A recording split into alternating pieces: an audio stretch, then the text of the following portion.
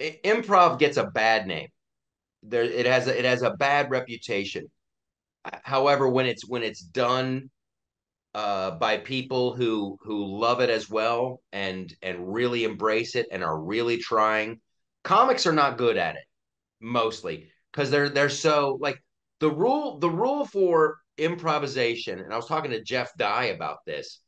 The rule for improvisation is if somebody walks into a room and it's like, I only have a few minutes, I'm a talking shark and I'm running out of water, you agree with them. You go, oh my goodness, you shark, let's get you in the tub, and now you're off Right. to the race. So it's Right. yes and the rule for stand up is no, but Yeah. like Yeah.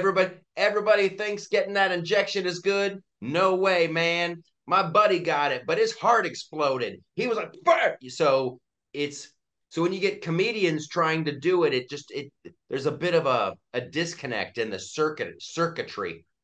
No, that's a great point. I never really put that together like that. Yeah. So, because I always knew like improv was always yes, you always take it on and roll with it and then Yeah. move it forward.